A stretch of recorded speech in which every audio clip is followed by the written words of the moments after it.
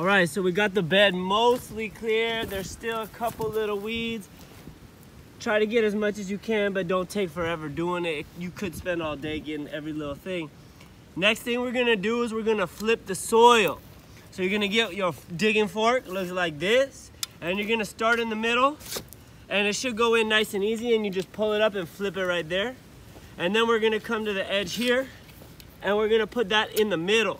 And we're gonna keep going to the edges and piling up in the middle, breaking up any clumps, pulling out any weeds you can see, and we keep moving down the bed.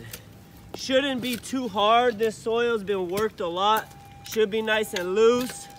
If you see any roots, pull those out, flip it, and keep moving. Once you get all the way down, come to the other side, and same thing, start in the middle, flip it to the middle, pulling out those roots. These will turn into really bad weeds if we leave these, so take those out. Flip it to the middle, flip it to the middle.